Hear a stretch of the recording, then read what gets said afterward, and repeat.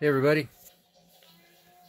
Okay, what I'm gonna do is I'm just gonna keep making some videos of stuff I'm working on, and then when I get the internet thing straightened out, I'll post them and we'll just pick up right where we left off. That's the plan. This wasn't the plan, starting another project, but you know, I finished up one, I took a little break on one, and I was just farting around, and it kind of took off, and I think it's going to be kind of cool, so I'm working on this now. So, that's what I'm doing. I wanted to get that done, but this is kind of cool, because, you know, I'm a 32 freak, and this kit I got from my nephew. He bought some stuff off eBay, and this was one AMT 32. It's the one that it's a blue box with a burgundy with black fenders, I think. Stock looking 32 on the cover of the box.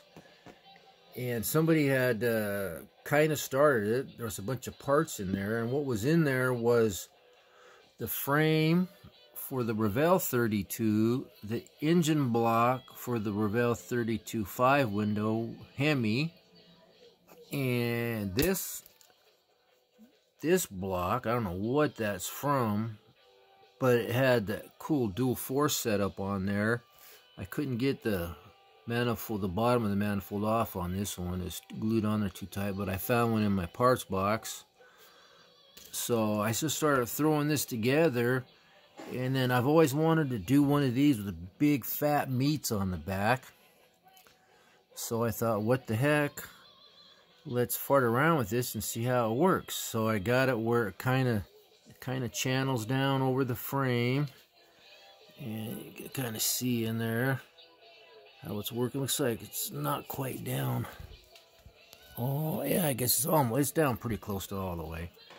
So anyway, I found those cool wheels in the parts box, because these were the ones that were on them, and I didn't like them, so those fit in there. So then I found some of those that kind of match, and some cool little, really small, I think those are old MPC wide ovals there.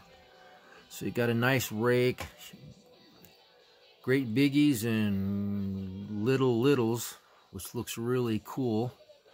Let's pop this off and show you what I did. I had to do a little bit of trimming and sawing and replacing to get that 32 AMT to fit over the Revell 32 frame, but it fit pretty good. If I was going stock, you know, or not so big meats, it would have fit real easy. But let's pop this body off here, see what we got going. First of all, the firewall, I had to recess the firewall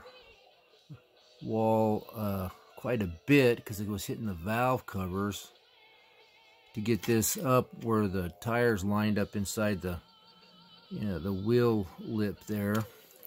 So what I did is I put the firewall on the inside instead of up flush on this side. I stuck it up inside and glued it to it, and then hogged out the little tranny up there, and it worked out pretty good. So it fits pretty good. And this is the interior part of the interior tub for the Revell kit. I just had to hack off the little teeny package tray back there and bring it down a little bit so the body would sit down on there further, so we get the nice channel look over the frame a little bit better. And then I had to take this and cut the stock fender well thingies that were in there, cut those out, and then the ones that come with the Revell kit for when you want to do a highboy fenderless car, those glued up in there, and they fit pretty good.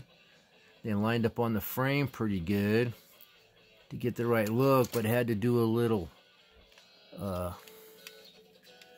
Get that motor out of there. I had to do a little filing on the frame there.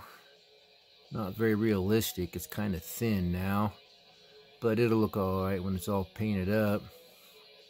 So I could get so it to fit in with those white meats with the body and stuff.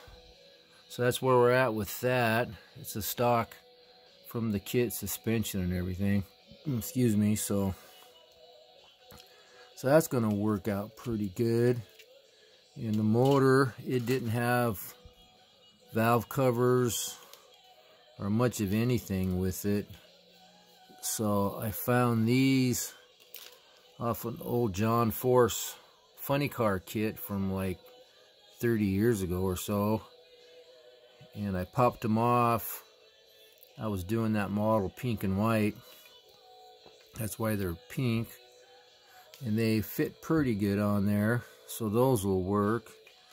Then I got to thinking, you know, I was going to paint over the pink, but maybe that'll look good pink. Kind of pink with the white lightning over it or something maybe, huh? Excuse me. I might have to think about that. I have seen the pink 32 before. Kind of a pearl one. And then I found some seats out of the old 57 Chevy by AMT. I think that's what those are from. And they're narrow enough. They fit in on that tub pretty good. And let's see here. There was no grill and no grill shell, so I found one of those in my parts box. And I brought the notch up a little further so it sets where I'm at. So it sets down further so it's more level with the cowl. Then I had to hack off. I found this radiator. I don't know what it's for, but I narrowed it. I just sanded the sides a little bit so it fits inside of here. And I hacked off a little bit of it so it would fit up against the cross member there and go down far enough. And I found a grill shell that fits in it. So, you know, finding parts, everything's going together pretty good. I'm just doing a lot of mock-upping and reworking and test fitting and making sure I don't get the cart before the horse here before I start painting and stuff. And make everything. I don't have any of that. I guess there's some kind of glue or something you can use out there to kind of tack stuff together. And then you can pull it apart. I don't know. I didn't know that. I don't have any of it, but so I'm just kind of like using tape once in a while and just kind of winging it. But that'll look pretty cool. Like I said, I always wanted to do a big fat meat thing. It's gonna have a pretty cool rake on it. So that's what I'm working on now. Like I say, just like I need another project here. But this one's kind of fun. Kind of neat every once in a while, trying to put a bunch of parts together that weren't supposed to go together. So anyway, that's what I'm doing. I'll do some more videos on some stuff. I'm gonna do one on the finished panel thing that was chopped, and we got still a ways off, I think, for the fat fender thing, but I'll probably do a video on that when it's done. And if I jump on that, I'll do some videos on that. So when we get hooked up to the info web there better, I'll have some stuff to show you. Like I say, get right back into it full time. So anyway, thanks guys for hanging around, waiting for me. Thanks for your support. I look forward to getting back on here and seeing what you guys have been doing. So until then, everybody take care, stay warm, stay cool, I guess, if you're down south somewhere. Hope you're not living up in Buffalo, wherever that is, and got that 40 feet of snow. That's gotta suck. But anyway, I'm out of here. Thanks again, subscribers. I appreciate it very much. If you haven't, and you're watching this video or one of my other ones and you like it, hit the subscribe button and the like button and ring the bell and make a comment and all that good stuff. So until the next video, everybody take care, and we'll talk at you later. Bye.